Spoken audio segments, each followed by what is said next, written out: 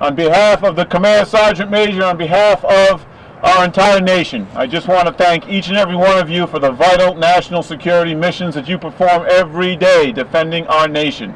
We know how vital our national security missions are. We know that in order to perform our missions, we must come together as teams to perform the jobs, the vital jobs that we do. We cannot come together as teams if we harass each other in any form. We have to treat each other with dignity and respect every day to perform our missions. And you cannot think of something that's more the exact opposite of treating someone, another human being, with dignity and respect than sexually harassing or assaulting that person. So please, take the time this month to take advantage of any of the many great training opportunities that we have across the garrison and the major commands that are here this month.